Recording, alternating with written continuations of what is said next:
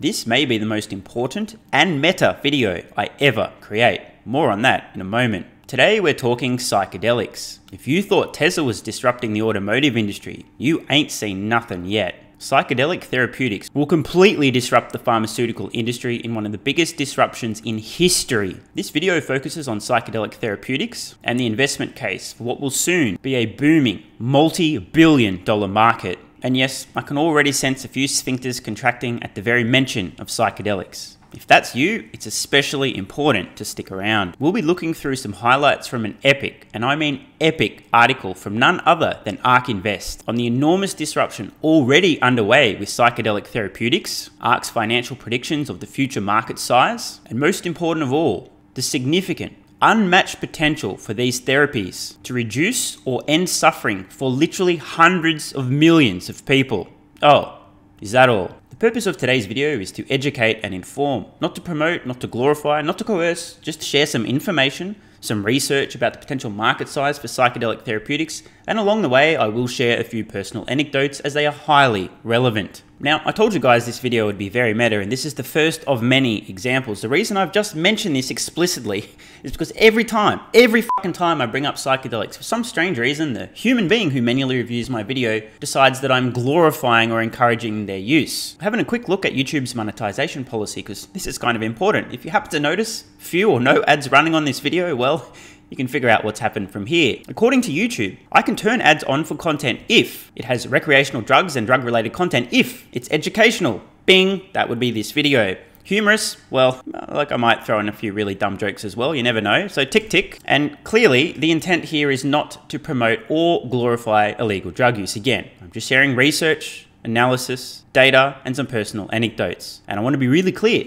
I think most people should stay the hell away from these things. Once again, this video contains educational content about drugs. The intent is not to promote or glorify their use. However, given the hangover from the 1970s war on drugs, it's still extremely likely that this video will get demonetized because some human being has a stick up their ass and freaks out about the very mention of psychedelics, or the fact that somebody may share some anecdotes from his own personal experience in which he doesn't flat out demonize these things. Now, for those of you who are unaware, brands on YouTube actually need to opt in to be willing to run ads on content relating to recreational drug use. And unfortunately, that includes psychedelics, cocaine, methamphetamine, and just about anything else, because they're all just one thing, right?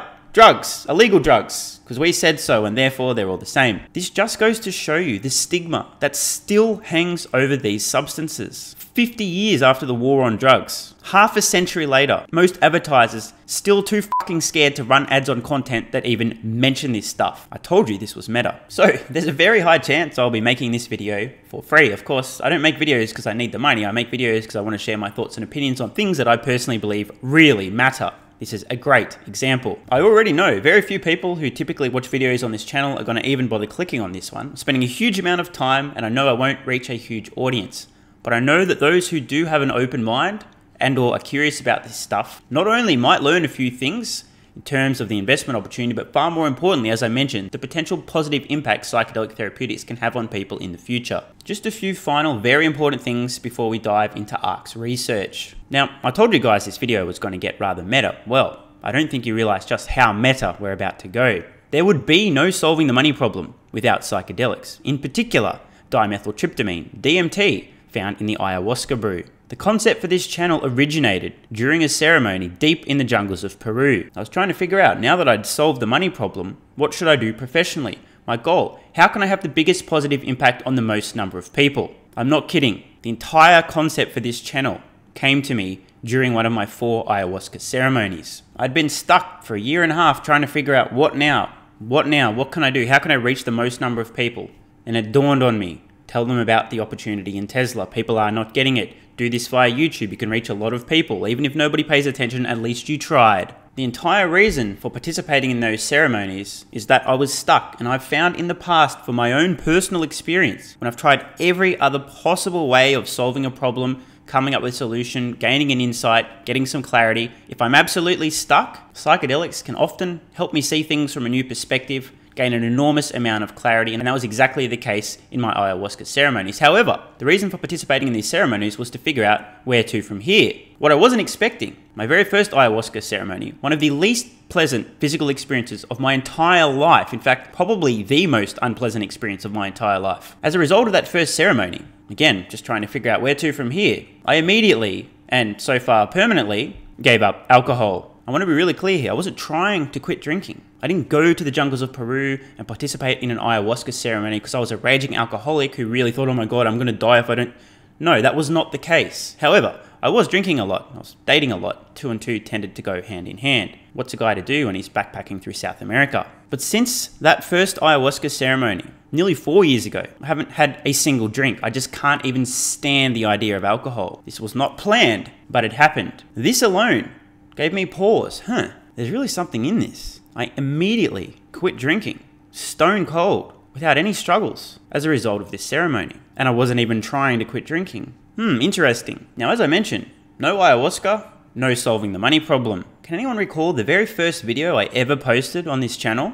I sure can. It was no accident. If we sort my videos from oldest to newest, we'll discover the very first video on the entire channel called Solving the Money Problem was about psychedelics. Elon Musk's psychedelic secret. If you haven't seen that video, go check it out. Elon has since effectively come out of the closet in terms of psychedelics. Once again, one of my earlier predictions. Nail on the fucking head. Furthermore, very few people have ever noticed this, but I've been leaving clues from day one. Notice the channel banner here. Let's zoom in. You might notice something interesting. Now, if you have a monitor with extremely poor contrast, you won't see anything at all, but in that space between the logo and my head, there seems to be a face. A strange looking face. What is that face? That's a shaman leading an ayahuasca ceremony. It's been there from day fucking one. Never forget your roots. Of course, none of this will be news to my Patreon supporters. In fact, I've tagged over 34 individual videos where I discuss psychedelics, my own experience, the research in terms of PTSD, addiction, trauma as therapies, and so on. This is a topic very close to my heart. In fact, after Tesla, which is obviously number one, on my Patreon page, psychedelics are the second most common topic I discuss. If you're curious, by the way, if you're on Patreon or you want to join, you can actually search by tags and see every individual post tagged as psychedelics. If you're not already a member, you can join using the card in the corner or the link at the pinned comment. Just when you thought things couldn't get any more meta, they're about to. For those who aren't aware, I have a long-term goal, an overarching life's mission of having a significant positive impact on as many people as possible. At this point in time, I got time, but not so much money. Therefore, sharing my thoughts and ideas on a leveraged platform like YouTube, doing the best that I can with the available resources. However, there is a reason I'm investing aggressively. I have a long-term goal of doing capital-intensive philanthropy. You may not be aware of this, but today I live on significantly less than 10% of my income. That's right, the other 90+%, all destined for future philanthropy. Can you see where this is going? At this point in time, the most likely target of my snowball of capital in the future, psychedelics. In particular, helping to forward research and then the rollout of psychedelic-assisted psychotherapy, maybe even the creation of new psychedelic substances, again, with the primary focus of helping to reduce and end suffering for as many people as possible. You may have noticed I monetize the absolute out of my YouTube videos. Ads every 2 seconds, constantly plugging Patreon and merch, but I don't need the money. Of course, I do this at great risk to my reputation. I know there's many people that assume this greedy motherfucker. Can't believe he's promoting this stuff so much. He's got enough money. What an arsehole. This guy. Of course, I rarely pay too much attention to the bottom 1%. However, I am aware. I do have a great deal of self-awareness. I know how I'm perceived by a certain segment of the audience. And it doesn't bother me in the slightest. Because I know all of this money, every additional cent, every additional dollar, which I'm going to snowball and invest, will ultimately go to doing good in the world. P.S. I do highly encourage you to join Patreon or pick up some merch with the links in the pinned comment. However, if you are a longer term viewer of the channel or a Patreon supporter, you'll have heard about these plans from day one. I have more than enough money to meet my needs, but that doesn't stop me accumulating more. The reason I'm still so hungry is because I have a vision in my mind of being able to do a lot of capital intensive good in the future. And I believe at this point in time, the most likely place that that money goes, at least a large portion, is toward these psychedelic therapies, because I don't believe the business case is going to be compelling enough to get sufficient investment. And if for any reason I fall short of my goal of living till at least 130 years old, maybe even I drop dead tomorrow, the good news is maps.org, we'll learn more about those later in this article, reading ARK's research, the Multidisciplinary Association for Psychedelic Studies, is the sole beneficiary of every single one of my shares of Tesla stock. That's right, my will unchanged for almost a decade now. Maps.org gets just about everything. For the record, my family, even distribution of my real estate, which makes up a small portion of my net worth, everything else, which is basically all Tesla stock, straight to maps.org. So if for any reason I stop posting daily videos and you hear about a decent sized donation to Maps, that was probably me. And now with that very important and extremely long-winded intro out of the way, it's time to get into ARK Invest research around psychedelic therapeutics. Well, after a brief 15-second plug to accumulate more capital for future philanthropy. And before we get into it, if you want to instantly unlock over 100 exclusive videos, plus my 10-year Tesla stock price targets and loads of other perks, including optional access to my Tesla valuation model, join our growing community of thousands of supporters on Patreon with the link in the pinned comment. You can also pick up some Tesla, Elon, and investment-themed merch in the merch store. How far out are psychedelic therapeutics? Published on August 31st by ARK Invest. As always, there's a link in the description of the full article. I'm just running through some highlights here, so if you really want to look at all the numbers, the research, the studies, the science, and the estimates, check out the link in the description.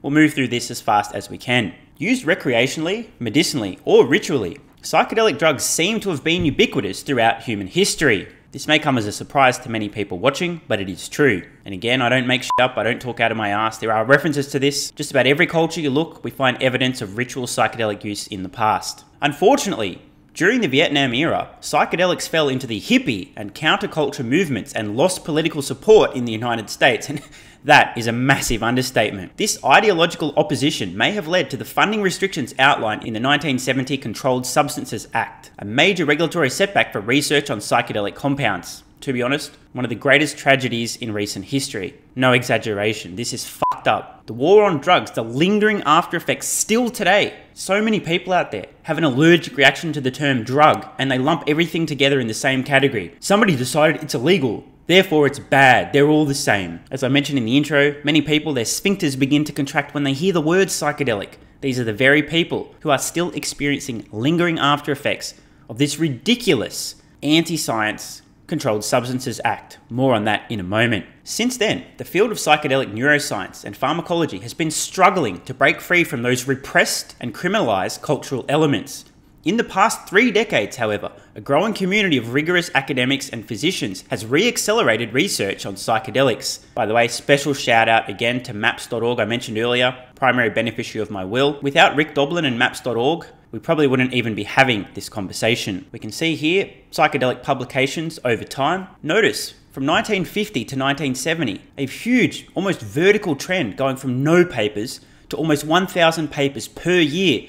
Then out of nowhere, bang, Controlled Substances Act, the research died in the fucking ass. I think that's an Australian expression for completely stopped. Only recently, in fact, it wasn't until about 2014 where we reached the previous peak levels of research into these substances at 1970, before the war on drugs fucked everything. We may have lost 40, 50 years of progress, but things are back on track, thank fuck. By the time the Multidisciplinary Association for Psychedelic Studies, that would be MAPS.org, who I referred to previously, was established in 1986. And by the way, just want to put this on the record, the two most valuable humans, the two most important human beings alive on Earth today, in my opinion, unquestionably, Elon Musk and Rick Doblin, who founded Maps.org. Research on the therapeutic potential of psychedelics had resumed. Again, without Rick and Maps, we would not be having this conversation. By the way, guys, any of these slides without any highlights, I'm going to skip right over, but I do recommend if you really want to soak it up, you can pause the video and read through all of the details. In the interest of time, I'm going to skip ahead a few of these. I know a lot of people fall asleep otherwise. This is a fascinating graphic to look at. I do recommend everyone soak this one up. We're looking at some of the milestones in terms of psychedelic research and breakthroughs from 1950 to 2022,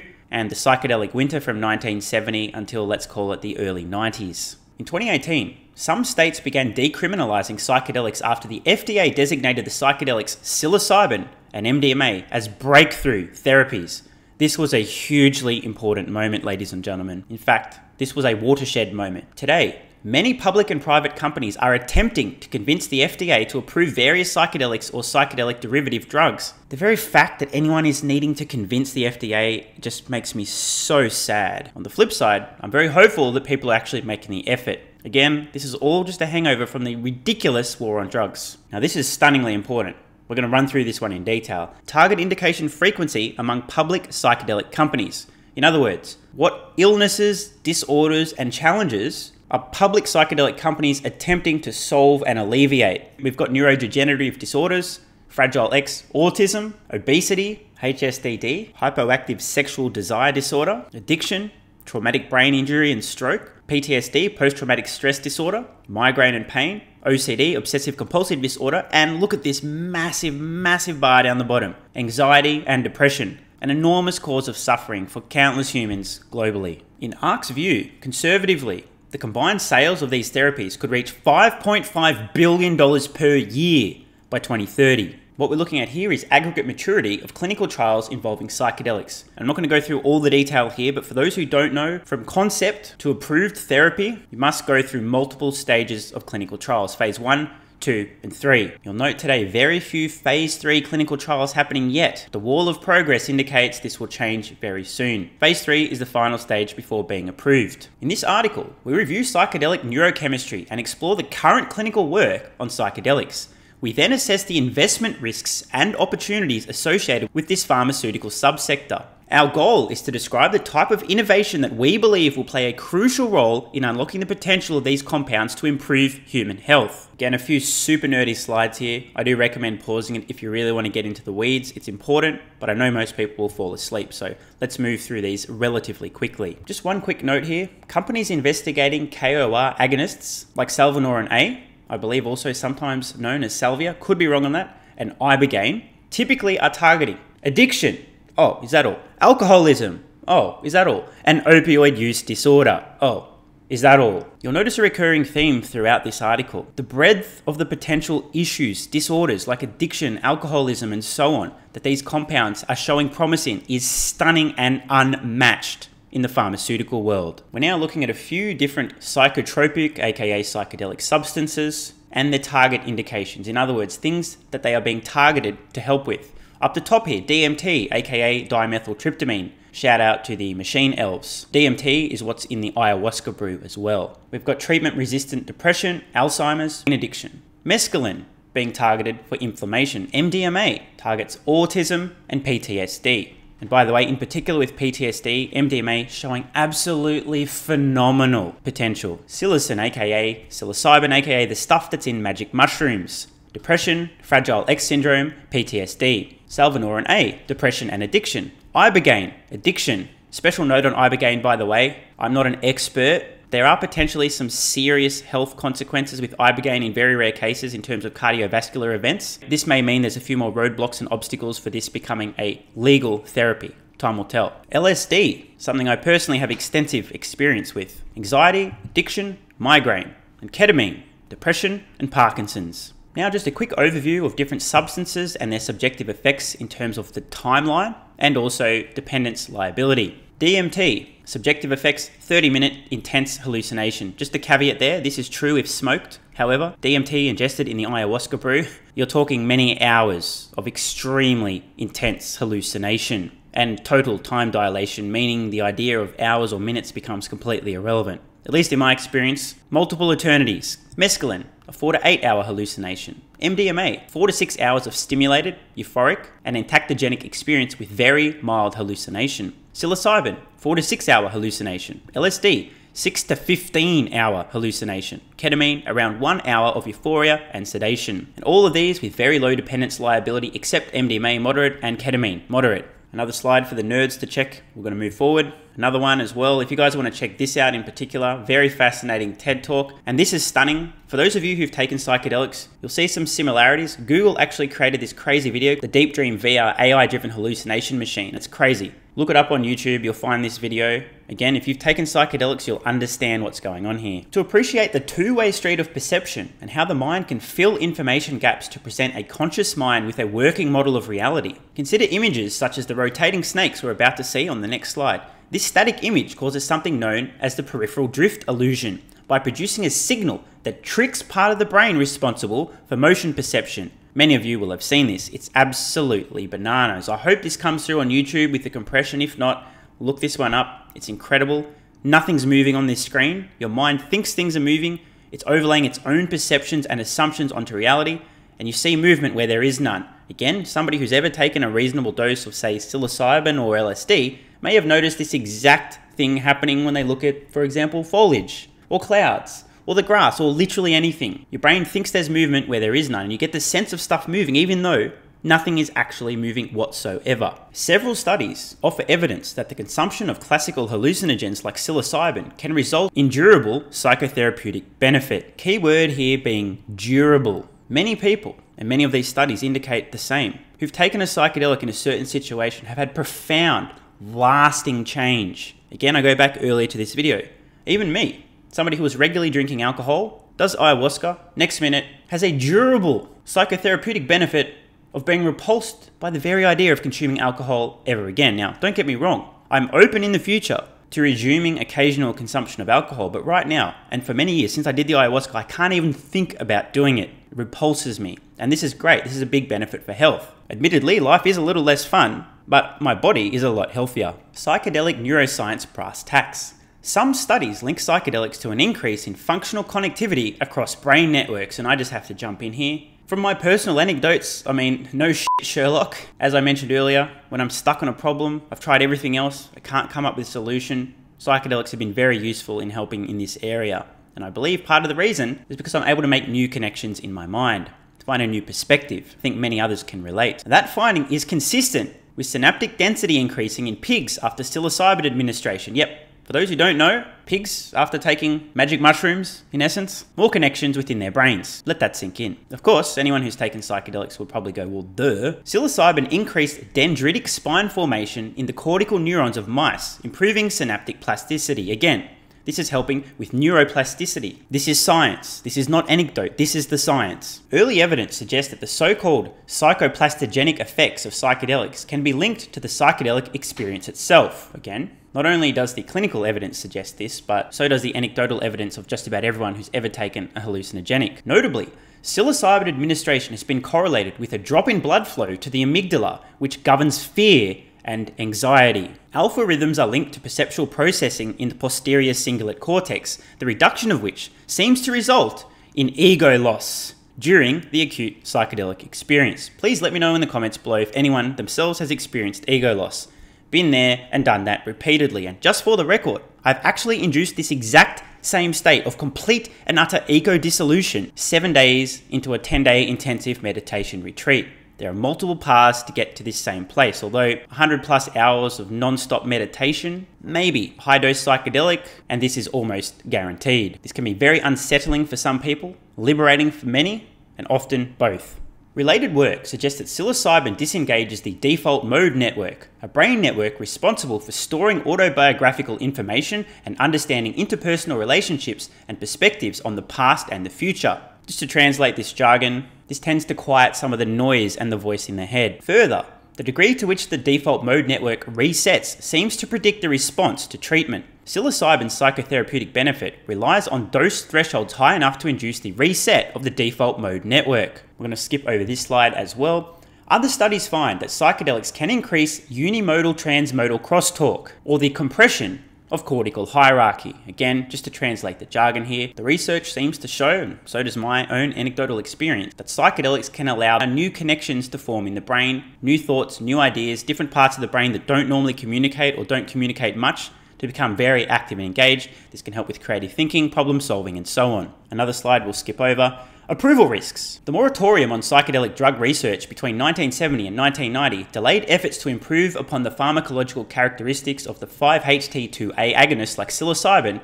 and DMT. Once again, dear war on drugs, fuck you. Approved drugs acting as 5-HT2A agonists versus antagonists. Again, if you want to nerd it out, please pause this. We're going to move on. Same instead of this slide, and this one, and this one, and here we go. The FDA's designations of psilocybin and MDMA as breakthrough therapies suggest that the tide is changing, though political dynamics still could become barriers to approval for many of these substances. And this is the biggest head scratcher in the entire article. We're looking at the different classifications of drugs. I'm sure most of you will understand. Schedule 1 is the worst, Schedule 5 the least worst. According to the brain-dead morons who make these decisions, LSD, MDMA, psilocybin, mescaline, and heroin have high abuse potential and no approved medical use. This is fucking madness. Now, I personally believe heroin probably belongs in Schedule 1. As for LSD, MDMA, psilocybin, and mescaline, these drugs showing incredible therapeutic benefit, drugs with tens, if not hundreds of millions of anecdotal experiences, and as far as I'm aware, literally zero evidence of any high abuse potential. I mean, if anyone's ever taken LSD or psilocybin or mescaline, you'll understand. After your experience, you're not thinking, oh man, when can I do that again? You're thinking, holy fuck, I've got to start making some changes in my life. I've done ayahuasca. 4 ceremonies in the span of about 10 days. Haven't even considered doing it since. In fact, I haven't done any psychedelics for years. It's just absolute madness that these are still Schedule 1 substances. It's nuts. Schedule 2 includes cocaine, morphine, PCP, and meth.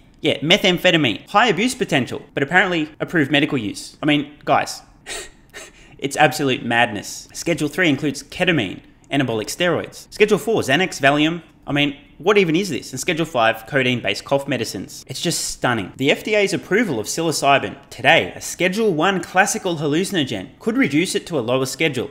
Fucking well better. Potentially reducing the DEA's ability to prosecute those who possess or distribute it. It still does my head in. I mean, irrespective of the potential effects, psilocybin is found in quote-unquote magic mushrooms. You can literally go pick a mushroom out of a piece of cow shit and then get arrested for picking a mushroom out of a piece of cow shit.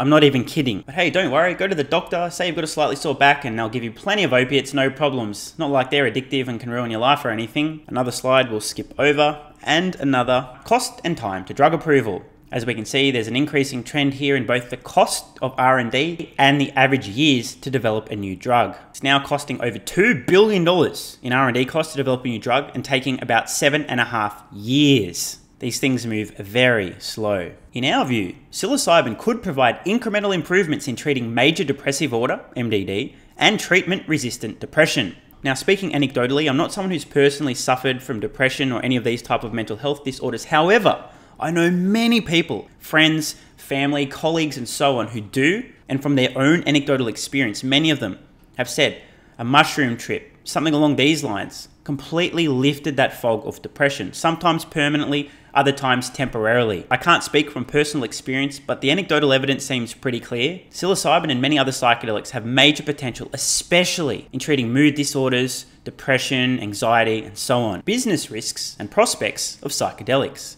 In the United States, the cumulative economic burden associated with major depressive disorder, opioid use disorder, and post-traumatic stress disorder in 2022 is around $1.4 trillion per year. Now, just jumping in here, that's a lot of money, but who gives a fuck about the money? How about the amount of suffering people are enduring as a result of this stuff? That's the real issue here. Just wanted to quickly run through this table. What we're looking at here is the cost, including indirect costs, direct healthcare costs, and the total burden, annual deaths, and so on, of these 3 major forms of suffering.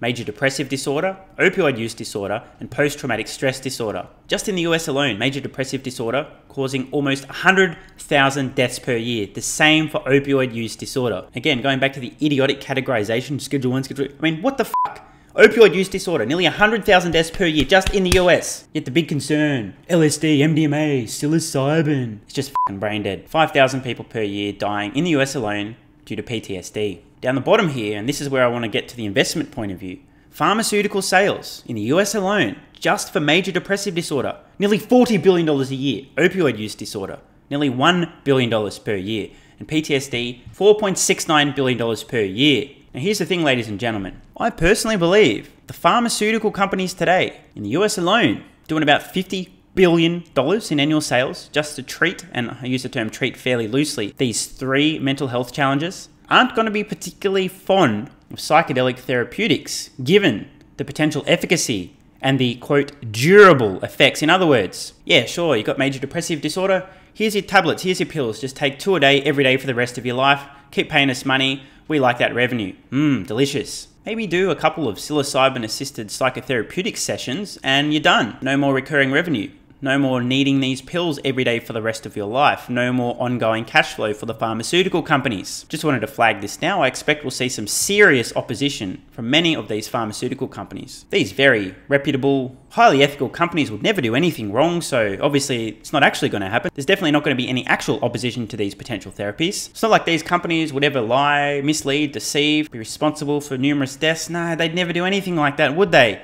And if for some strange reason you want to look up fines and pharmaceutical companies in the United States alone and you see any evidence that suggests otherwise, You must be hallucinating. You better lay off those psychedelics. Haha, see what I did there? As depression becomes more severe, conventional treatments like SSRIs are much less cost effective. Only 20% of patients treated for MDD, major depressive disorder, respond partially without remission, while 50% do not respond at all. Clearly, especially in major instances of depression, today's pharmaceutical interventions are pathetic at best. 50% don't respond at all, and only 20% treated for MDD respond without remission. Clearly, today's interventions are not very effective, and that's being generous. Another one we're going to skip over. According to early clinical evidence, psilocybin is more efficient and effective in the treatment of moderate to severe depression. The 1-year depression relapse rate associated with psilocybin is roughly 2.5 times lower than S-ketamines. For those who don't know, derivative of ketamine.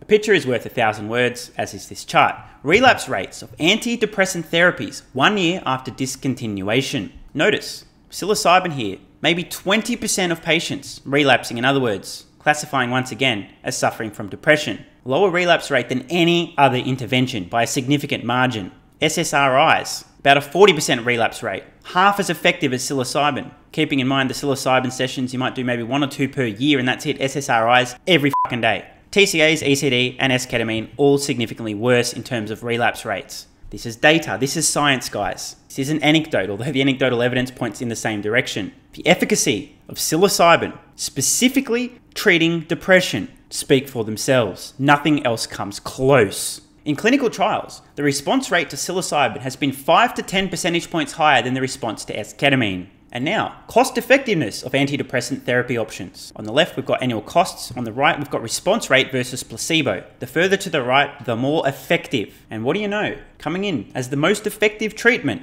psilocybin in purple. Significantly more effective than traditional antidepressants and S-ketamine. I'm going to skip over this one as well. And there's some pretty nerdy stuff in here in these next few slides. Again, if you want to check it out, this is really relating to the financials, the cost per depression-free day, and so on. It's worth taking the time, but again, I don't want everyone to fall asleep. We'll skip across this slide as well. Now, one I do want to focus on, we've got S-ketamine, psilocybin, and antidepressants plus talk therapy being compared. We've got the price. As we can see, psilocybin at this point in time, astonishingly expensive. $4,300 for the drug. The administration cost, almost $12,000 US. Over the quality of life change, psilocybin actually more cost effective than S-ketamine, less cost effective than antidepressants and talk therapy. However, I do want to underscore, antidepressants part of the major pharmaceutical machine, and this doesn't take into account the efficacy. And many people, in fact, I think the vast majority of people who take antidepressants stay on them for the rest of their lives. So you've got to take that into account as well. Given the current costs associated with S-ketamine, we believe payers would be justified in spending over $16,900 per dose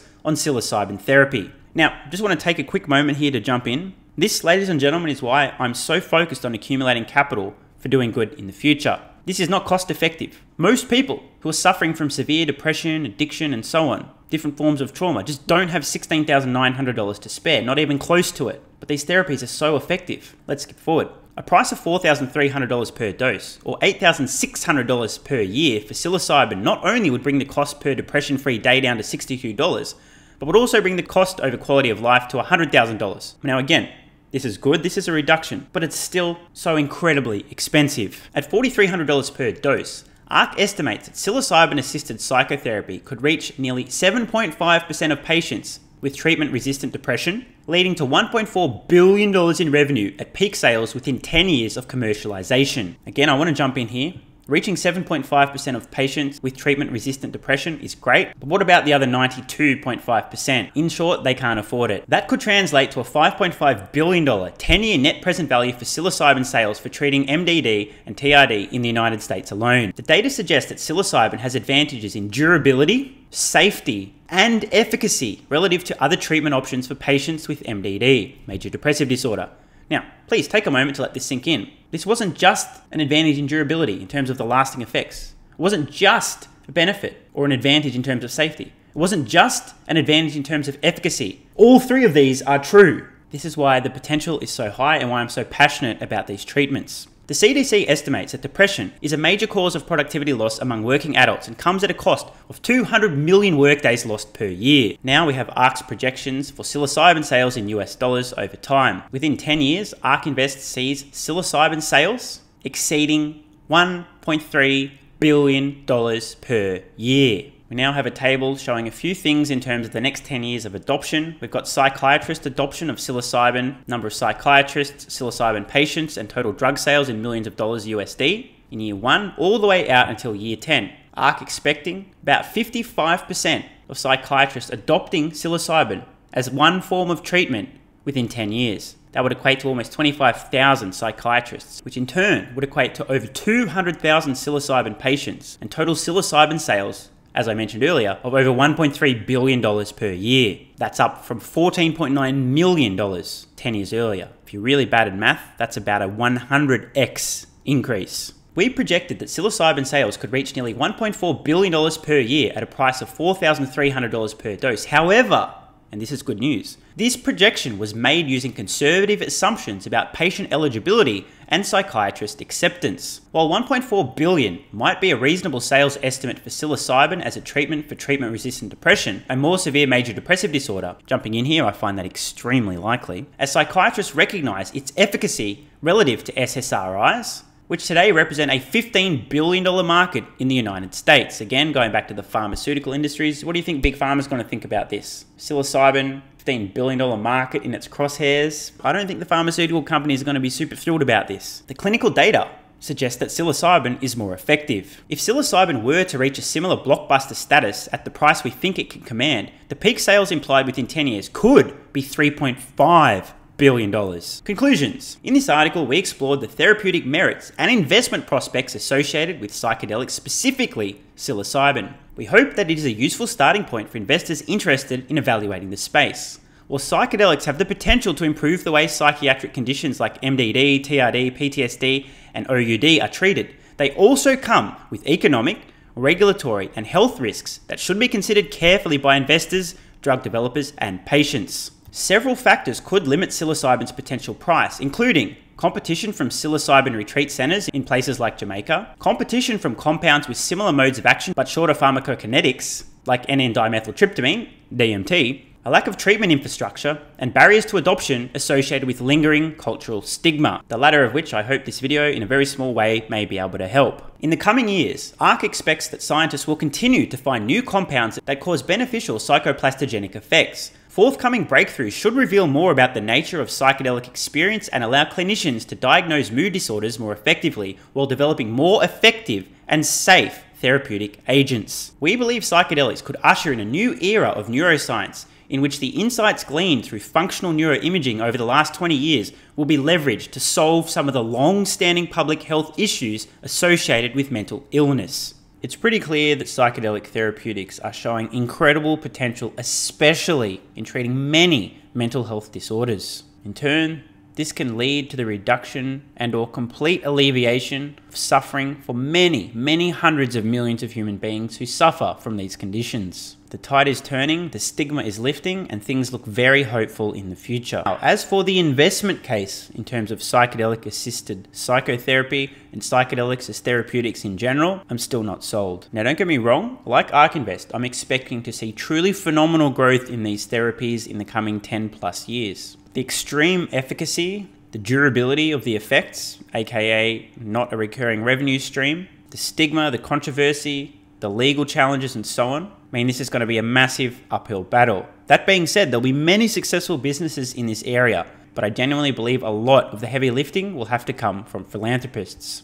I also have a couple of questions I'd like to ask. If you've made it this far through the video, I'd love to know, does anyone watching have any personal experience with psychedelics in terms of treating these ailments, either as a trial participant or in a more casual setting? Is anyone watching currently suffering from any of the mental health disorders we've described in today's video? And now back to the point of philanthropy making a major impact in this area. In a since deleted tweet from Elon Musk referencing DMT, and for the record, it's not his only ever tweet on DMT, I shared this. Speaking of DMT, I think AI neural nets can be used to create new psychedelic compounds in the future and predict their effects, duration, etc. Kind of like AlphaFold, but for psychedelics. I think this is an untapped opportunity to do a lot of good. If any centimillionaires or billionaires are currently watching and you want to do this, save me the time and effort, get it done 10, 15, 20 years earlier, here's the idea. Please, go do it. If not, I'll get around to it myself. Funding this personally is currently the most likely use of my future Tesla stock gains. But I'd rather someone beat me to the punch, as I'm a long way off having the necessary resources to do this. And I'm serious. If anyone watching has the capital, this could do more good, have a greater positive impact on a larger number of people than anything else I'm currently aware of. For those who don't know, psychedelics, often via psychedelic-assisted psychotherapy, across the board, are showing incredible potential to help people suffering from depression, addiction, PTSD, end-of-life anxiety, etc., for whom other treatments are ineffective. So, thanks for watching. I hope this video has opened a few eyes and got a few people thinking. And as I mentioned earlier, the topic of psychedelics is something I discuss extremely regularly over on Patreon, so if you're not already a member, click the card in the corner or the link in the pinned comment to join. As I mentioned, you can search by tag, click the psychedelics tag, you'll see every video I've ever posted where I discuss psychedelics. There's more than 30 of them. If you want to help move this research forward, I do highly recommend donating to maps.org. They really are pioneers in this field, and I hope to still be making videos on YouTube in a few years and decades time when these therapies are widely available and helping to reduce or completely end suffering for tens, if not hundreds of millions of humans globally. I'm Stephen Mark Ryan. This is Solving the Money Problem. And has anyone ever wondered, why does that dickhead with 3 first names always say, "I love you all," at the end of every fucking video? That may have something to do with an insight or two I've gained while previously under the effects of psychedelics. I'm Stephen Mark Ryan. This is Solving the Money Problem. And I do love you all. Cuando tu corona toda rosadita, cuando tu corona toda rosadita, linda princesita, linda lunacita, linda doctorcita. La la la la la la la la la la la la